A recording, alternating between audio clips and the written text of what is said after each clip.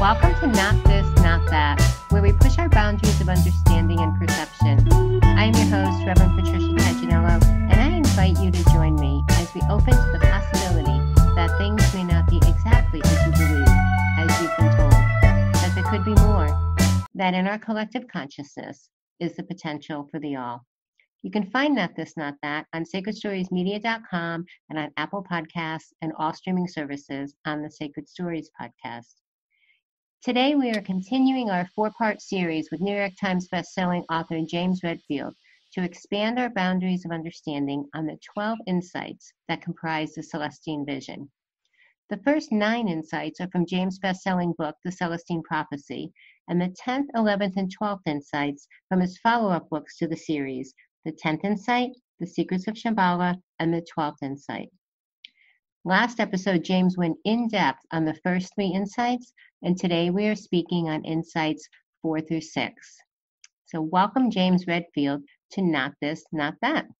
Thank you, Patricia. Nice to be with you again. This is fun. Yeah, absolutely. So James, the Celestine vision you describe as the potential for a life marked by a higher spiritual connection. And I believe it's a beautiful roadmap for us to navigate what is currently happening in our world. Would you agree? Absolutely. I think that what is happening out there is a renewed interest in spirituality, and all of our challenges out there are about probably wake-up calls, waking up to a different attitude toward life, a different consciousness about life, and all of its aspects. We're blessed to be living in a time when so many scientific explorers out there have moved from just the physics or the materialist idea of the world to start to really put their logical thinking and their seeking of all the phenomena that we run into in life and exploring those. We have a new science of what I would call spirituality that's happening out there and has been for 20 years or so. Yeah. And that is letting us apply all the good principles of science, which is define the phenomena for what it is and how it looks, and in all aspects as you can, and then look at that phenomena in a way that tries to see how it fits in with life, with human life. What's going on. So when we talk about spirituality, we're really talking about the experiences of spirituality, that phenomena that can be described and then experienced in a way that can be compared almost scientifically and logically as to, well, what was that experience really about? So, and how does it fit in with human life? How does it work? So these are all great questions about spirituality. How do you prove it to oneself? And I say all the time that, what we're discovering about spirituality now, the consensus that's building, can be proved to oneself, because experience is the evidence. The quality of the experience, it feels the same to each of us as conscious human beings. There's a consensus about what it means, but also how to do it, how to tune into these higher experiences. So, it's a great time to be alive in spite of our challenges out there. And the solution to all our challenges are to settle into your highest consciousness and tune into your most guiding intuition that comes from a higher intelligence within. And so we're going to talk about all those experiences, because really the insights that I talk about in my work are the experiences of consciousness and of spirituality. They absolutely are. And they are, as you say, evidence-based. I mean, each one of them, we can see the evidence when we're aware of them and practice them. So last time, we talked about the first three, but so before we dig into insights 4 and 6, can you briefly remind our audience what the first three insights are? Absolutely. And let me also say that, these insights, within the word insight, it makes us sense or recall experiences that are inspiring. So an insight is sort of a look at the world in a new way, discovering a new aspect of the world, and it's always energizing and, I would argue, inspiring. And I believe what's happening is that, as the famous protege of Freud, Carl Jung, talked about, we're opening up these archetypes, which are pathways in our minds and brains that we're designed to open up to in the course of human evolution.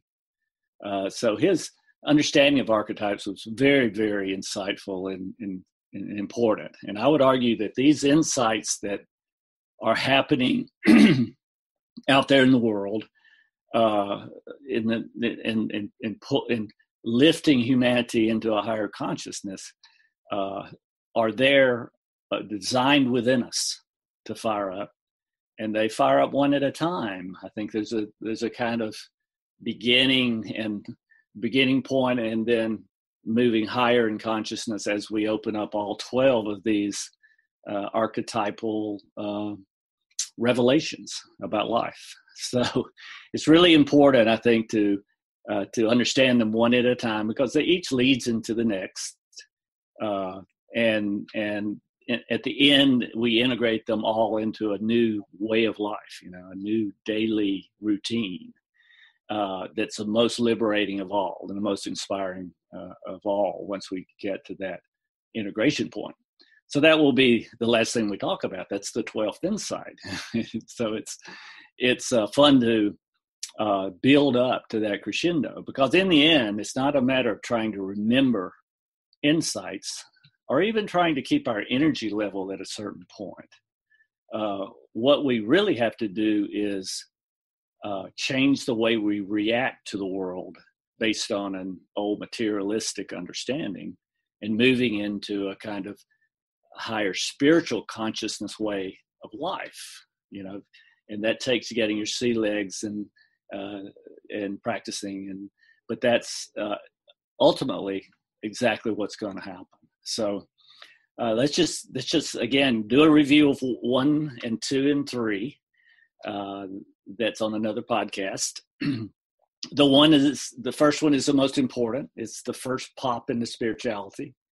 It is the experience of meaningful coincidences. Now, Carl Jung called that synchronicity. But it's when you experience and are aware of meaningful coincidence. It's always something in the course of your life flow. You have a hunch that you should change careers, and suddenly you hear on the internet or from a person in the next seat on the train, a conversation about what's really important about that particular career, right? So what are the chances? The chances are really high that you would have been thinking that way, and you get on the train and there's that discussion right behind you. Now, the materialistic science that rules the world right now would say, well, that's just an arbitrary random event. It's just pure chance, means nothing. But once you realize that, wait a minute, that's just a short-sighted way of looking at it. The fact is, it does mean something because it's a mysterious coincidence that has meaning. So it's important to know that's the first insight, because all the other insights make this flow of synchronicity. And as we'll see, the intuition that guides you into the place where synchronicities can happen, so that is will be evident as we go through. But synchronicity is the first step, because think of it: if you're talking to an atheist and you'd explain synchronicity, that person, if logical, would say, well, if that's real, if somehow this universe is designed this way, then that means we get help in life. We get metaphysical help in life. Some kind of helping hand is in the world. Some kind of higher power is guiding us or helping us on this journey. Then, of course, that would point directly to some kind of higher consciousness or intuitive connection with a higher consciousness within us that's developing. That would be direct evidence that there is a spiritual dimension to life. So the first begins there. All the others make that flow go at a faster pace and more deeply meaningful as we go on our journey.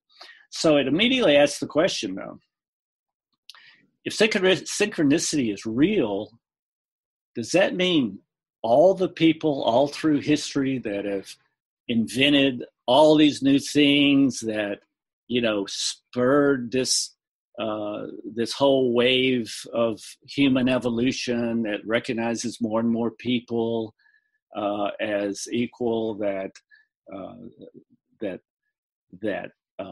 has been behind all the really key discoveries of human evolution? The sense that we can unify together, and empires or nation states or maybe the whole world can unify. Is that something that that's been going on all the time in history? So the second insight, of course, is looking at history that way. And if history is progressive in this manner, the Greeks discovered democracy. Before that, there was no concept of democracy, right? This is progress that we can see. So what that means is, of course, is if that synchronicity is real, then we all have a role in the evolution of humanity that we can discern and count on synchronicity to help us engage in and then evolve into our highest position in the world, that we can make a big difference in some way. Doesn't mean that all of us are going to be famous. Most of the great work in the world was done by people working alone in anonymity, but created a new outlook on life that changed the world.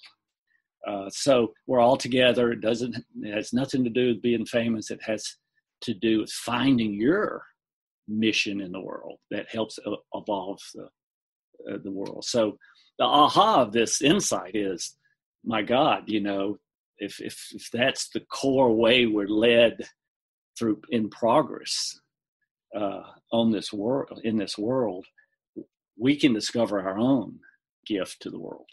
Right, James, I have to interject, because today, just as evidence of what you're talking about, I was thinking of one of my authors, and I was thinking of something that I was debating whether I should, connect and share something with one of my authors. It was just, something about their book.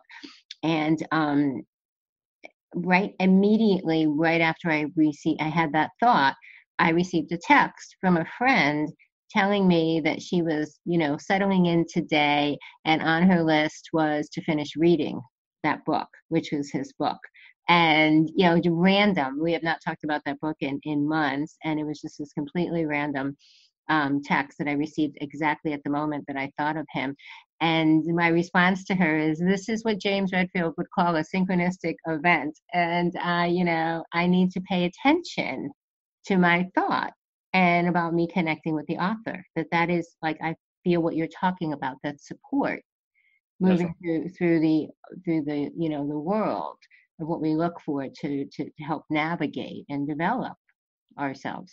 That's right. So if the first insight is the discovery of synchronicity in one's own life, The second insight is becoming convinced that, hey, that's the whole design of the human effort on this planet.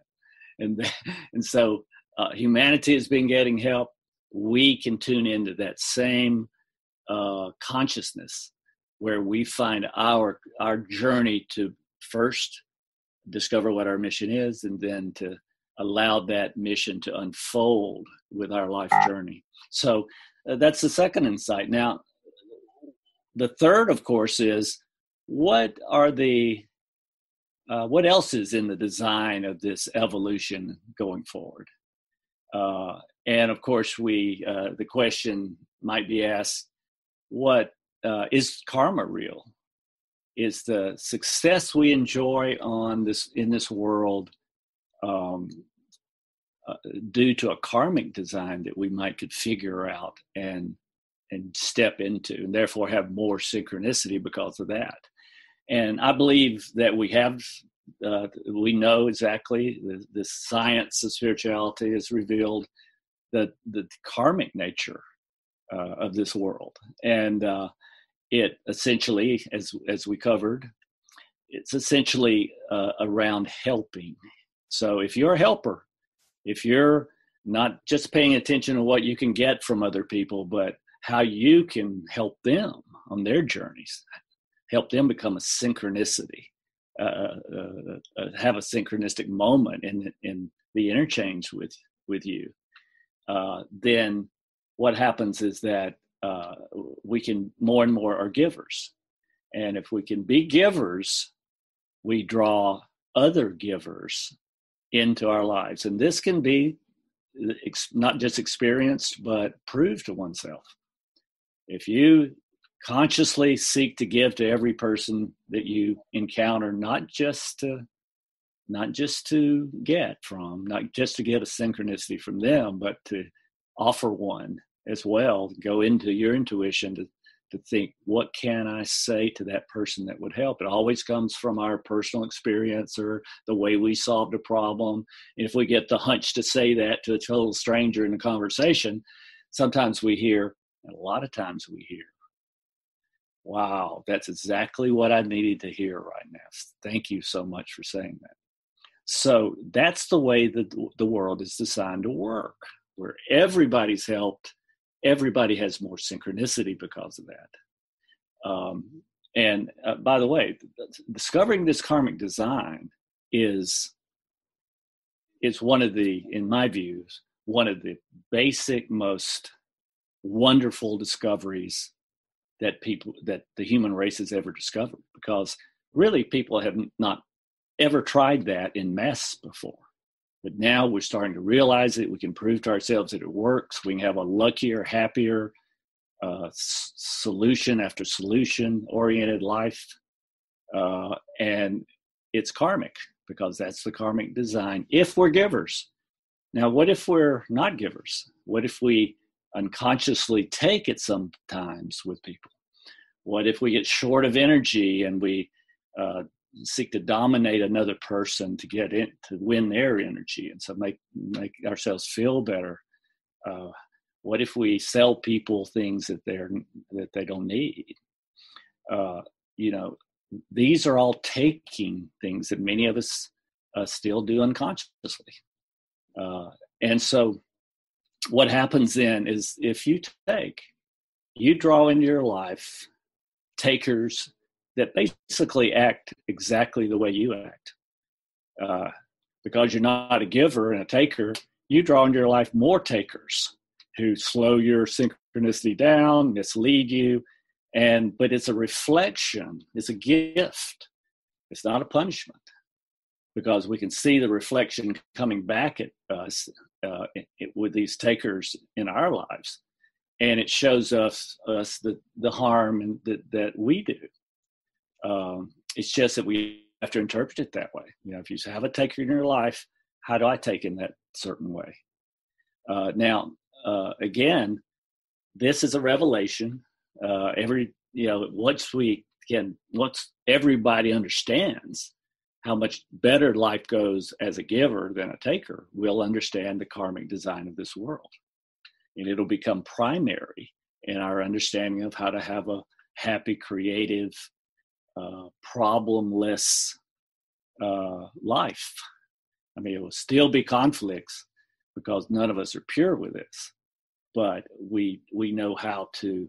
We'll more know how to move past, see what we're maybe doing in a unconscious taking way, and move back into giving, and that's the insight. That's the basic insight, to know how to get back on the light side of the giving side of life.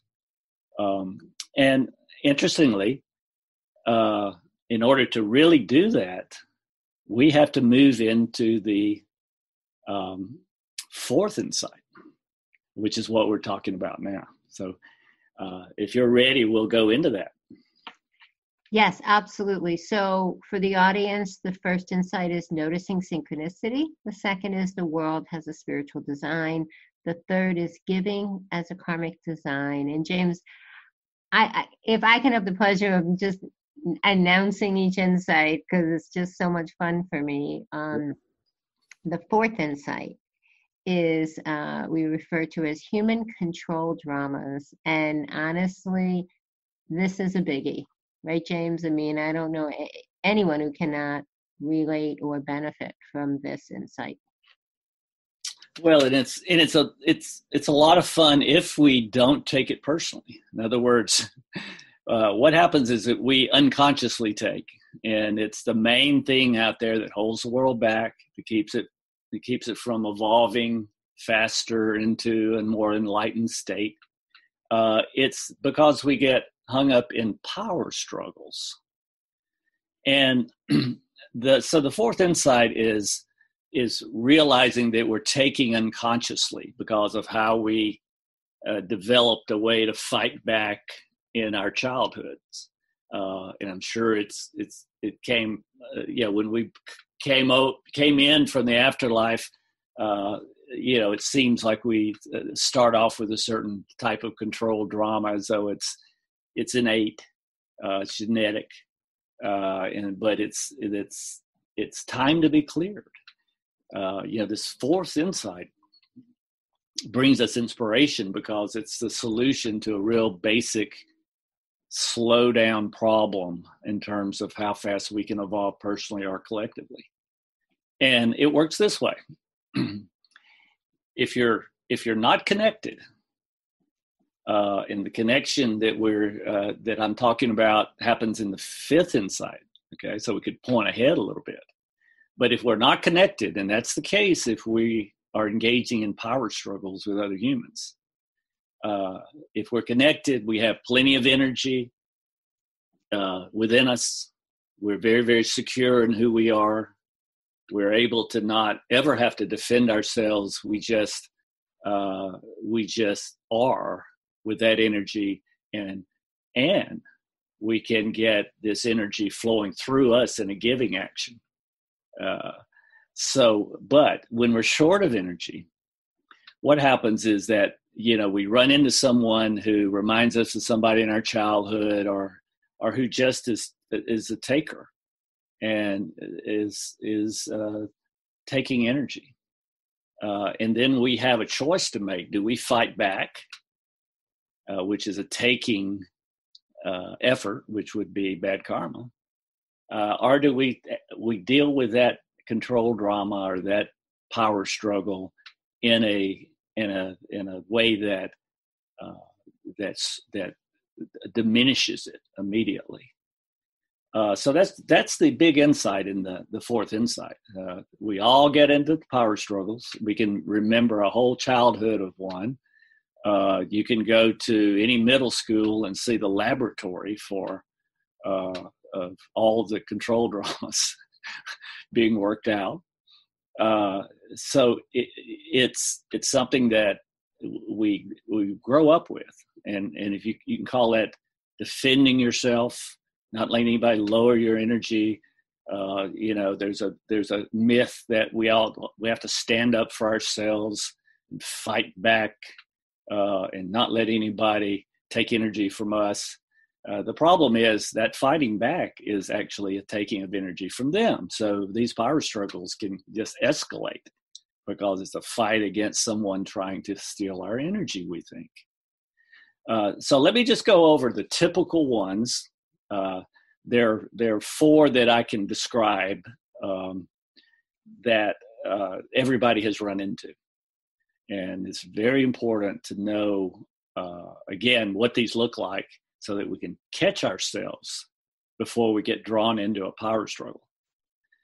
Now, and let's talk about them from passive to aggressive. So the most passive way is what I've called in my books the poor me. Now, the poor me is someone, and when you run into poor me, everybody can recognize that. So you're going somewhere and you run into a poor me, and the poor me says something like, well, there you are, you finally came over, but you said you would call yesterday and you didn't. And all these things happened to me yesterday and I didn't have anybody to talk to about it. So everybody understands that it's the poor me, and the operation is the guilt trip.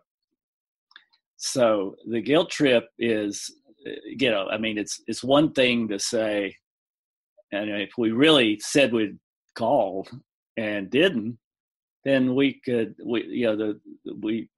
should answer honestly. But usually the guilt trip is a kind of distortion of what really happened. But when we first start Minded, I do that.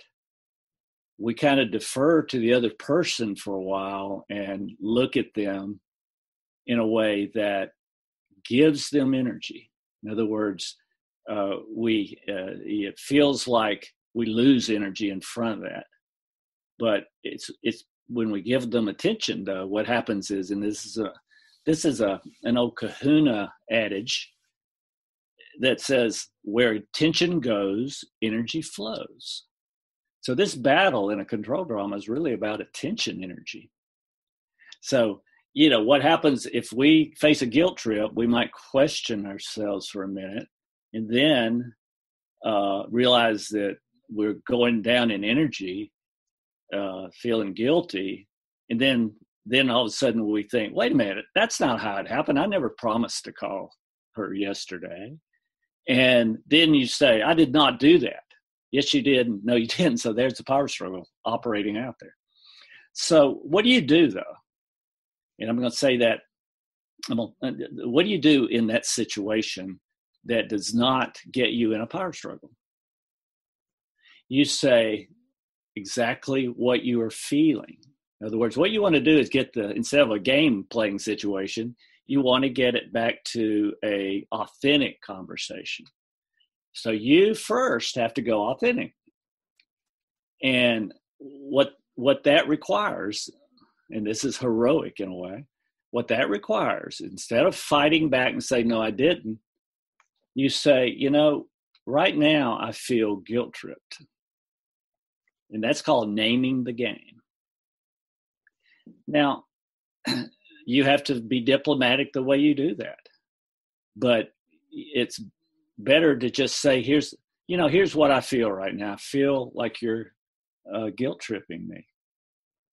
And what happens to the other person is they then have to look at the game, and you name the game, and it forces everyone to look at this game that's being played. It's not an authentic, and once you get that person to start to look that way, they go authentic.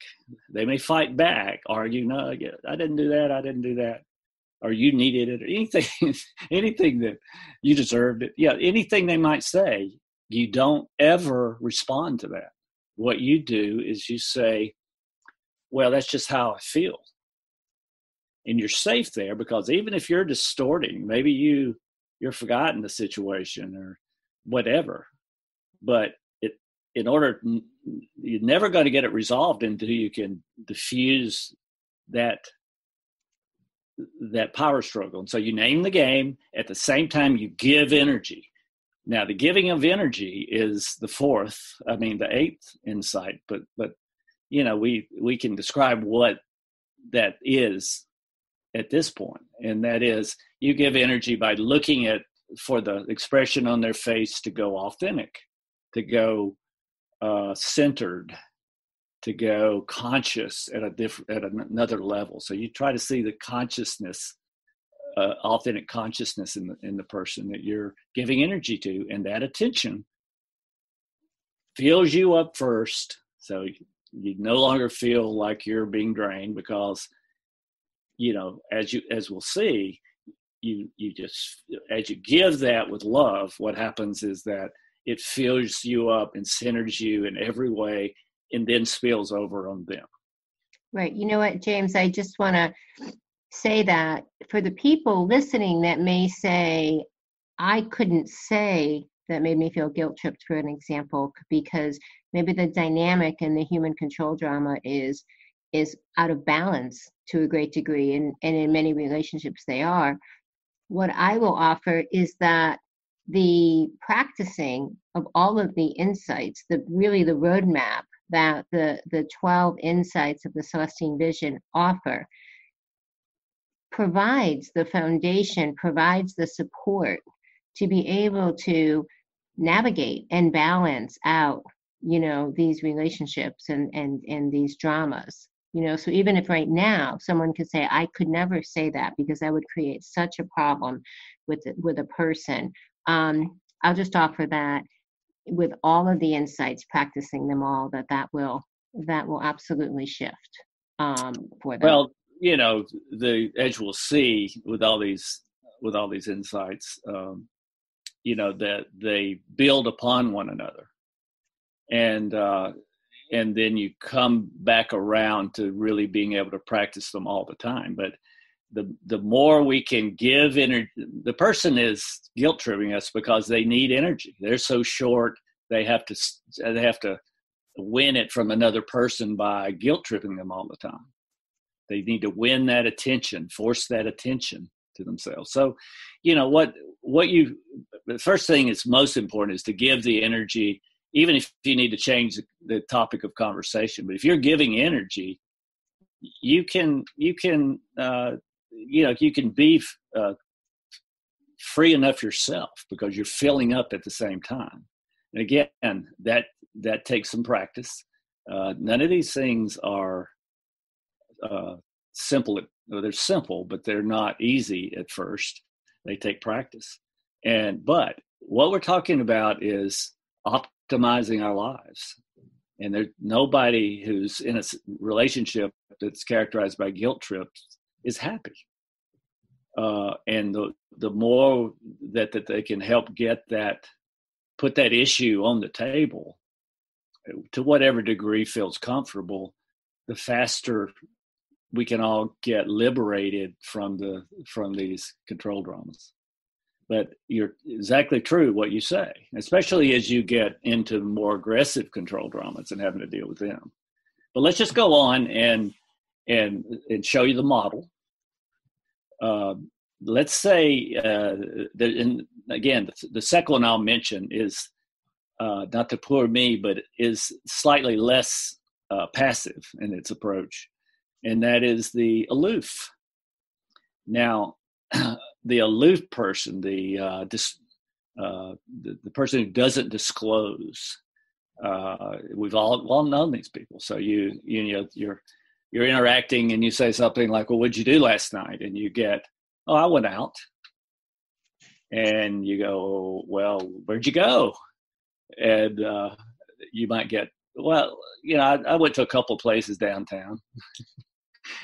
So so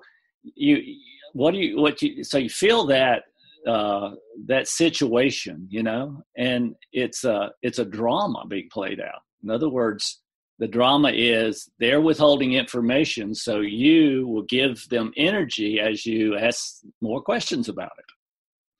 So that's the strategy of the aloof. You see that lots of times in these little dances in relationships, where the male is aloof and the female searches for the real person there, So again, though, we do the exact same thing. We shift. When that starts to happen, we feel it. We give it energy, let it flow through us and into the other person. And you look for a higher consciousness on the face of the person. And you name the game. You say, you don't I just feel like you don't disclose in this interaction. You're just you don't really give and allow me to know you, because that's the truth. And the truth always makes the interaction go authentic. And again, all you have to say is this: that's how I feel when I'm talking to you. And the person will argue or whatever they're going to do, but you just go back, well, that's just how I feel about it. Now, the thing about that is that you're helping them. Okay, this is a help. If you don't tell the truth, then you're not helping. You don't have to hit them on you don't get angry and say it. You do it with love every time. And what happens is that we get, even if they don't accept it, that's crazy. I'm not even going to think about that. And they don't talk to you anymore for a while. You just let that go, because they will as consciousness rises in the world, they will hear that from more and more people. And if you've planted the seed and you've done you're giving them that gift. So that's, again, that is a part of your giving. If you don't give that because it's too much trouble or you're afraid or whatever, you just have to do the best you can, because it's a part of giving, and you want to be a giver if you want your life to flow, and because that's the design. Now, let's go on a little further, and we'll go into more aggressive types with these control dramas. And again, I have to always say, we have to take the edge off all this. I mean, everybody has a control drama, and everybody's too sensitive, and we have to laugh at ourselves while we're bringing this into the consciousness of the world, because it's an immediate resolution of control dramas. And we know how to do it. I mean, that information has come into to the human knowledge, and we know that this isn't the way to deal with a power struggle in the world. And once we start to practice it, give intention to it, what happens is that you'll have success with doing this. More aggressive is the interrogator. Okay. Now, you've run into an interrogator field around an interrogator is when you come in, start a conversation, and the person habitually will find something wrong with you. Something about how you say something about how you're dressed, something about what you didn't do already, something, just a criticism. Now, what happens in criticisms? Their strategy is, if I can find something wrong with you, you will defer to me. And that's exactly what happens. If you're around an interrogator who wins energy by putting people down in subtle ways, you are in a power struggle where that person's strategy is to find something wrong so that they can then have you give your attention to them. Sometimes if you're around an interrogator a lot, what you do is you're on your tiptoes all the time. You said, okay, what have I done wrong here that they're going to criticize me about? Let me find out, am I dressed okay? How should I talk to them? when you do that, they get your attention and they get your energy. But it's a control drama. It's a strategy to win over, to force people to give them energy. Again, what's the solution? Name the game. When I'm with you, I always feel criticized. Give them love. Say it in a loving way. If you say it in anger, it's just another control drama back. Say it with love, and it will diffuse the situation and make it go authentic. They can argue or whatever they want to do. You just stick to your guns. Well, that's just how I feel when I'm around you. And then the most aggressive is the fourth one. That is the Intimidator. The Intimidator wins energy from people by scaring them into paying attention to them. So the way that works, we all know intimidators. They walk in a room and you can feel it. They have a kind of domineering, I'm the person you should be worried about. I might go off at any moment. People sense that, and that's the one you have to be most, obviously most careful with. When you have, families where there's abuse, that's what's going on. There's an intimidator there. And that's when you should withdraw, in my view. Otherwise, you have to say to them lovingly, you're intimidating. You're trying to scare me. You're always looking wild or about to blow up. And of course, again, sometimes withdrawal is the best case for this. But that's the four that's just the typical four that I always like to mention. And there's variations a little bit, but those are the four categories that one can look for in control dramas. And again, the whole idea is to awaken the world to these. And the only way to do it is to name the game, give love and energy, because that's what they want in the first place.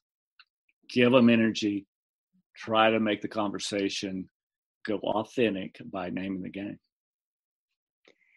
And the beautiful part about your best-selling book, The Celestine Prophecy, is that it's written in story.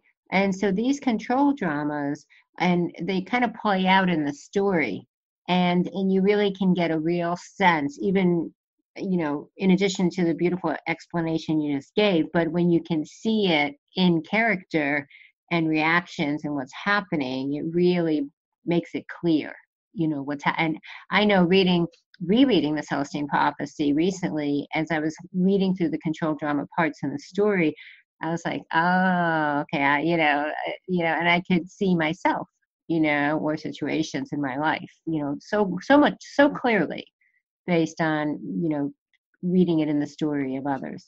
This might be a time to really talk a little bit about the new edition of the Celestine Prophecy that I have my publisher has put together. I wrote a long afterword, and this particular edition is really meant for everybody, but particularly the two new generations.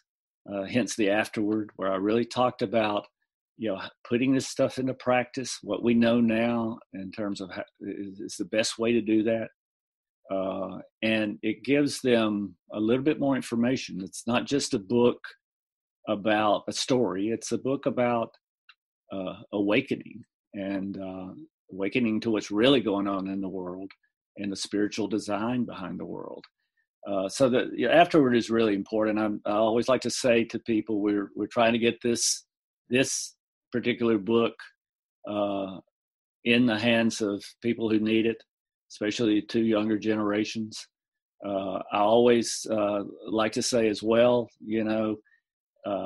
the millennials especially, but also their children, are reading the Celestine Prophecy at new levels again, because they're asking the big questions. And so I would just, if you've got a couple of copies of the Celestine Prophecy on your shelf, give it to a millennial. Give it to a college student. Pass the book around, because again, it's about consciousness, and there's no greater time than right now to understand how to move into a more creative, more in tune and intuitively, in a more flow of synchronicity, that level of consciousness, because there's so much meditation going on. The materialistic world looks like a bunch of people screaming at each other. And people want to seek an alternative to that. And so that's why I'm out with this book and encouraging that people pass their books around to these two new generations. I wholeheartedly agree. And it's why we're doing the series that we're doing, because it's time. It really is time. And it's encouraging, like we've talked about in the previous interviews, that collectively we have all helped with our conscious choices and conscious actions. We have all helped create this new time together. So we can continue to bring it forward. So that's right. And again, we're also on my website, CelestineVision.com, or you can just Google James Redfield, it'll come up. We really are putting together, and we have it operating, a mentor situation, a mentoring system program, so that people can find mentors to act as sounding boards for them, and really a point of discussion about getting through control dramas or whatever it is that you're pursuing at this point. How to put all this to work in your career, how to break through to a new career, how to become more creative in something you want to establish. So we have mentoring and coaching available on the website for people that want a high speed feedback on how they're doing in this kind of personal evolution. So we felt like that was necessary, and we could fill that need. And so pass the word around about that. We have college students who are on a journey suddenly, who'll come in for some mentoring or coaching. So we're trying to make this available to as many people as possible at the lowest possible cost. Yeah, that's wonderful. So CelestineVision.com, we encourage everyone to go to. James, we have two more insights to talk about today, the 5th and the 6th. So we've covered the first 4. The 5th is titled The Spiritual Connection. Can you share about that? Well, the solution to the energy issue altogether is the 5th insight. So we're all operating at less than an optimal amount of inspiration and energy and flow of synchronicity, because we're only now tuning in to the full intuitive intelligence that we have. And that happens through a kind of contemplation. You call it prayer, contemplation. You call it a meditation. But it's a quietness with oneself. And it's absolutely the solution that has been known forever across multi-religions. It is the metaphysical, even miraculous place where you're given peace that is beyond all understanding. This is, in the materialistic world that we live in, unfortunately, scientists and others will scoff at such a notion that we can be transformed inside in terms of our level of security and energy just by a kind of repeated intention and asking for this. But I don't cut this short. I don't underestimate this. This is a miraculous kind of procedure that, again, you can prove to yourself works. You just have to practice it and make it an aspect of your life. So this is, and again, I just want to say that one more time. Don't underestimate the power of this. When I say it's a new time in the world, that there's never been more consciousness in the world, it's because more people are meditating in the world. And I believe that we most prove it to ourselves to work doing it in a certain manner. And I just want to quickly describe what that is. All meditation, you sit with yourself alone,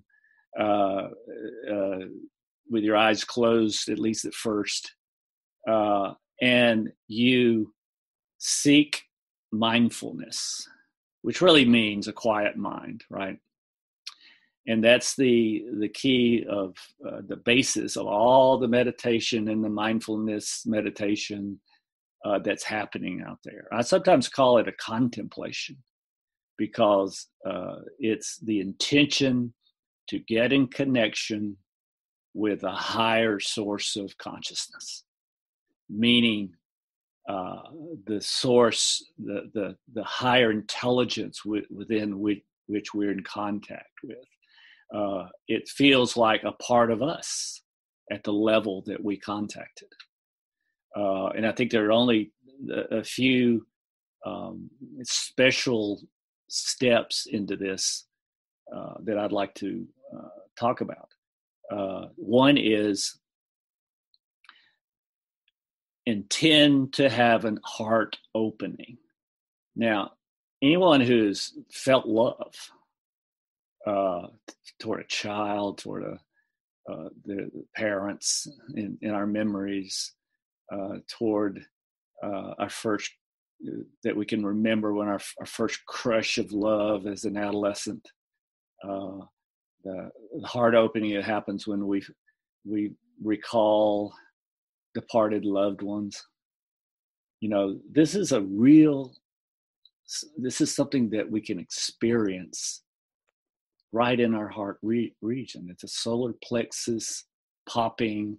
Maybe Eastern philosophy describes it best. It's a wave of energy that comes into us. It's a firing up of our chakras. But that doesn't matter. Every religion has a word for it, and a different ways to find it. But I believe if we go in and have the mantra around our intention, we want to open up our heart and feel this love connection. If God is love is written in all the songs and poetry, because it's a real experience that we can have. So the materialists out there make it sound syrupy and naive and not the best way to carry yourself in the world. The world's too hard for people who love. That's all nonsense and defense mechanisms going off in materialistic people. Just know that this is our birthright. This is an archetypal opening that can happen. And I believe that the way this can best be done is by sitting alone. Like any other mindfulness meditation, whatever we start thinking about, well, we shouldn't be there, we don't have time for this, I'm afraid to sit by myself, I hate being by myself. All that comes in.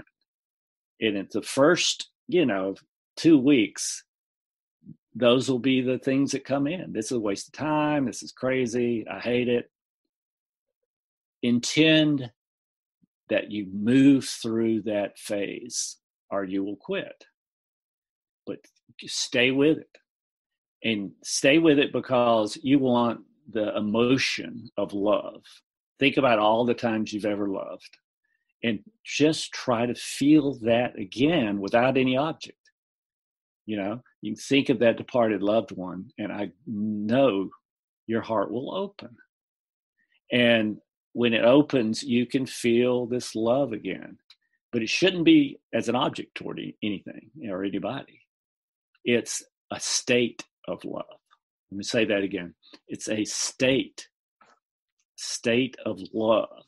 This is our master emotion. It's our only spiritual emotion. And once you start practicing that, it becomes bigger. So you're letting go. Every time you're interrupted by a thought or another emotion, a lower emotion that's not love, just you come back to your center, back to your intention to find a love and a peaceful space, a love connection, and you keep coming back. We'll have emotional eruptions. You'll think about how many times you've been hurt in the world and who did it and what you should have done about it. Or anger will come up. Why is the world the way it is? Why are we facing these worldwide challenges all of a sudden? And it'll just, lower emotions will come up. But the more you practice, the more your lower emotions are healed. The more they come up, bounce off this love center that you have. That's a higher consciousness. That's a blessing.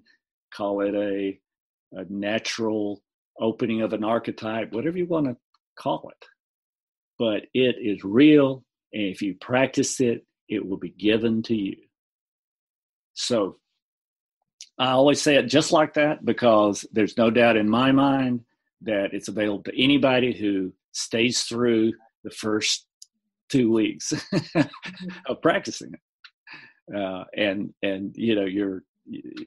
It's liberating, because the more that you let go of all these lower thoughts and emotions, and you come back to your intention and open and find that state of love and hold it for 20 minutes, the more you can wake up, walk out on your path in life, and you are living more and more in that consciousness.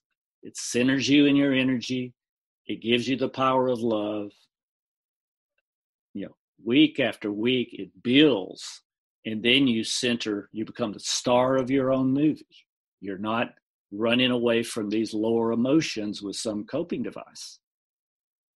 That's been healed, and love is how you operate, an emotion that you have, and it's the strongest, most wise emotion you can ever carry in your body. It's not fluff and syrupy and what silly people do.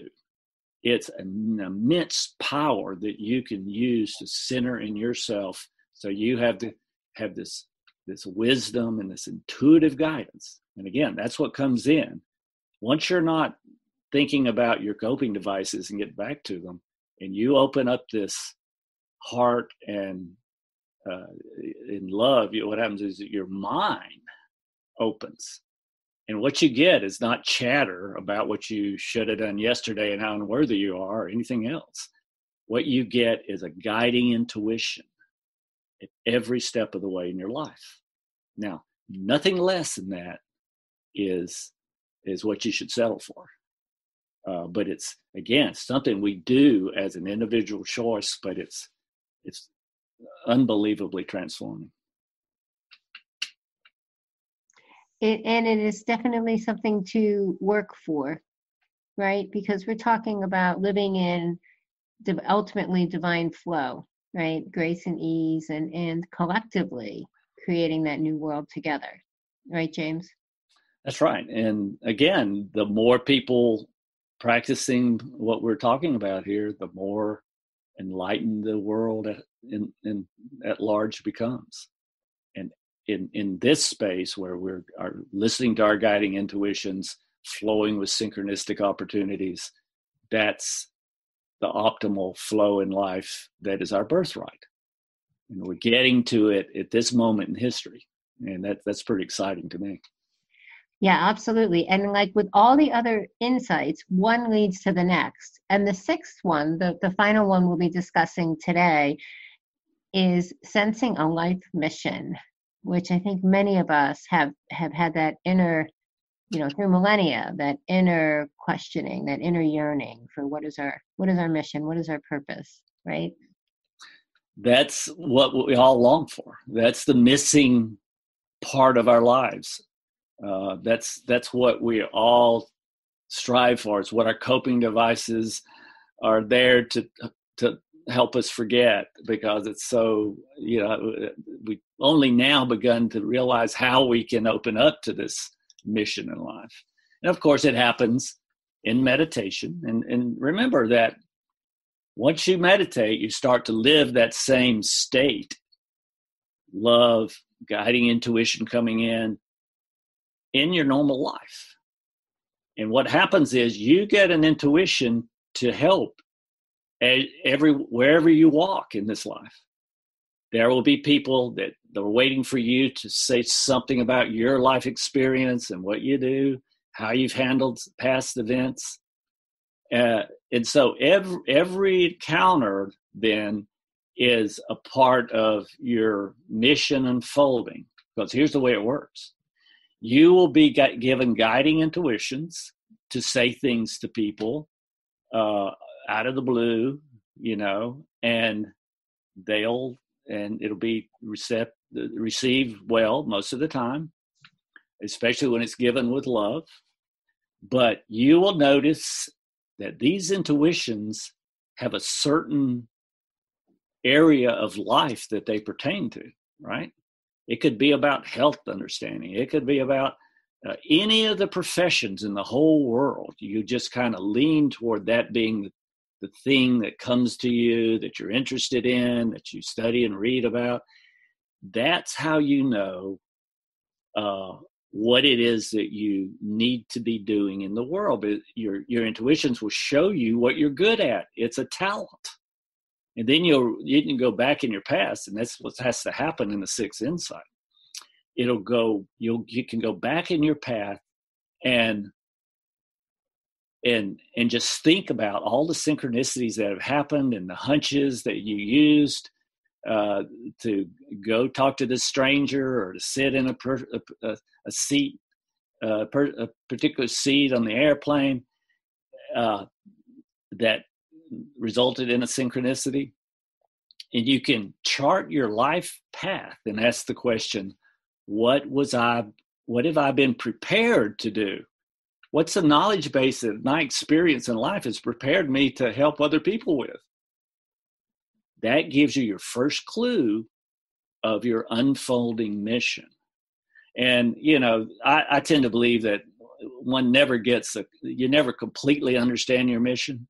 You just refine it so that, it's always going to be intuitive. You can find a place to make a living where you use that kind of information, but it'll always be what you do one-to-one. I mean, before I wrote any of these books, and some people say, maybe the best work I really did, most important work that I've done, was I was a spiritual counselor for years, working with teenagers, working with adults, families, couples, applying all this because of my understanding of growth. But, working one-on-one, and that may have been the most important, touching those people that way. Because, many went on to do some very inspiring things. But so it's not about being famous, right? It's not about writing a book always. It's not about starting a big company. It's not about that. It's about getting in your flow of helping. Maybe what you do with your grandchildren is the most important thing that could possibly be done with your life. It's all at the inspiring level for individuals, but don't think that if you don't write a great book, you haven't completed your mission. Start off at the level of what you say to individuals, because if we were all doing that, And I think you can see if we were all living these insights, then the world would change very, very quickly. So the sixth insight then is very, very important in that you have to know that once you've opened up your consciousness and you move in love and synchronicity and following your intuitions, you're going to have that revealed to you in real time with real people. And if you already know that, okay, well, I've got the ideal job in my mind already, then go for that. Go for that. Get trained, get in that job. It doesn't matter what you're doing. If you're in a corporation that you can work your way into a position where you are where you're supposed to be, and you can enlighten that world the best, stay there. Don't think you have to go and do something on your own if you don't want to.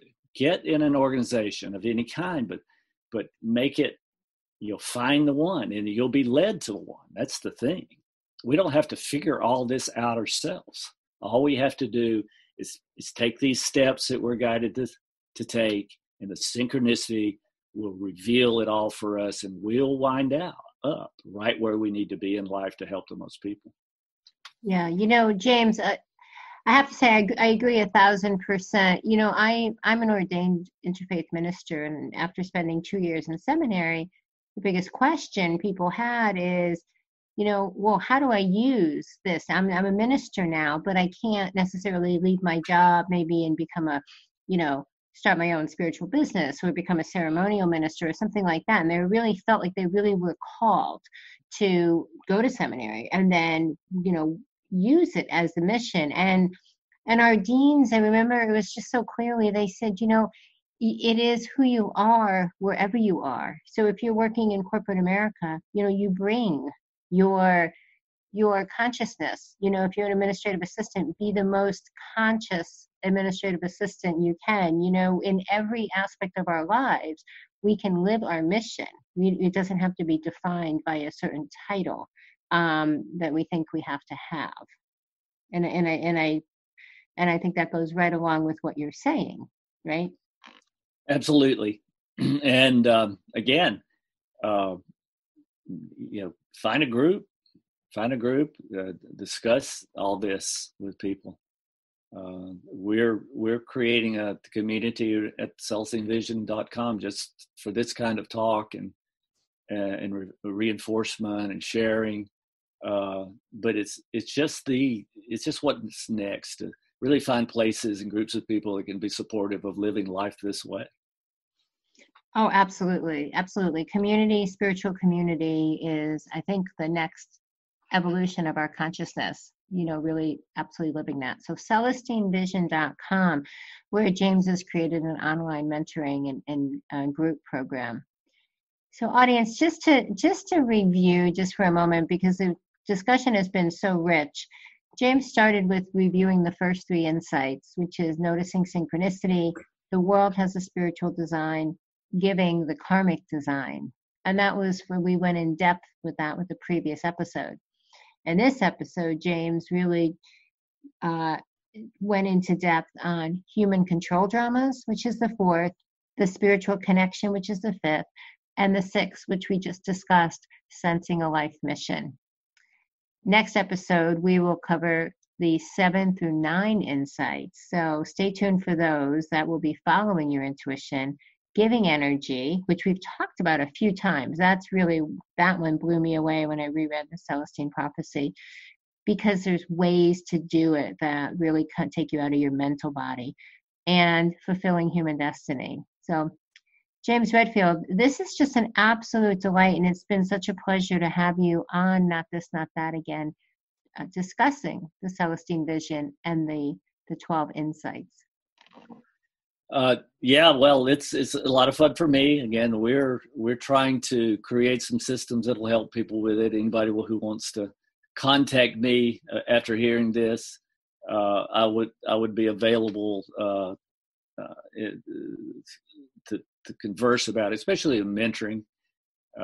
We offer uh, a free, actually 30-minute discovery call, just to make sure that who is coming in knows what is in store and is clear about it and that sort of thing. But the main thing is to share all this. Share it with your friends, share it with your kids, share it with your parents. It's the road opening ahead is either one of joining a collapsing darkness out there that is not aware of spiritual reality, and moving into the light side of life where you're a giver. You're reaping the rewards of good karma and high inspiration living. And again, that's where we're going. Everybody who's in fear, in any kind of corruption, they really want, they're operating at ego out of fear, but really what they really want is this kind of lived spirituality, because that's human destiny. Yeah, absolutely. Well, we're with you, James, and I encourage everyone to join you as well. So CelestineVision.com, and again, the Celestine Prophecy, if it's on your shelf, share it. Many people I speak to, they've read it when it first was a bestseller in the 90s, and the younger generations are picking it up, and possibly pick up the new version, because James has written a beautiful afterword that's really wonderful as well. So James Redfield, the Celestine Prophecy, CelestineVision.com. Thank you again, James, for joining us. Thank you for spreading the word. And thank you to our audience. Once again, this is the third of actually 5 interviews with James. So stay tuned for the next 2 coming up to round out all of the insights. You've been listening, as we mentioned, to Not This, Not That. And I'm your host, Reverend Patricia Caginello. And so until next time, be well. And I will say, read the Celestine Prophecy.